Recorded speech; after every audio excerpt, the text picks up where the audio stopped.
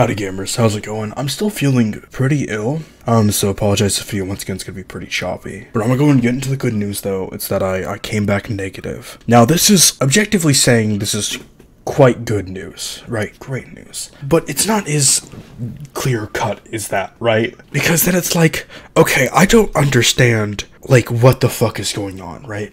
I have shortness of breath, I have a fever, I've been vomiting, I have really bad diarrhea, I've been shitting so much. What the fuck is going on? I'm not saying I want to have Big Rona, but when I was at the doctor's office, like I said, I'm pretty sure they were harvesting blood. They tested me for everything that fucking exists. But regardless, I don't have Big Rona. That part's great, so hopefully what I have isn't contagious to others. That part's fantastic news. My family was freaking out. My work was freaking out. I was freaking out. Now all of that mostly is quenched. But which trickster god did I piss off? Loki? Did I piss off Loki? What the fuck? Who? Okay, I get it happens. I get it had to happen to someone, right? But fucking, I guess it's better than actual corona, but why me?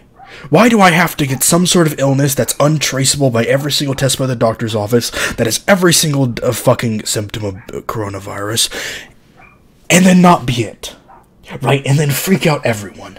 Fucking why? God damn it. My life is just, I have this aura of chaos constantly surrounding me. Oh my lord.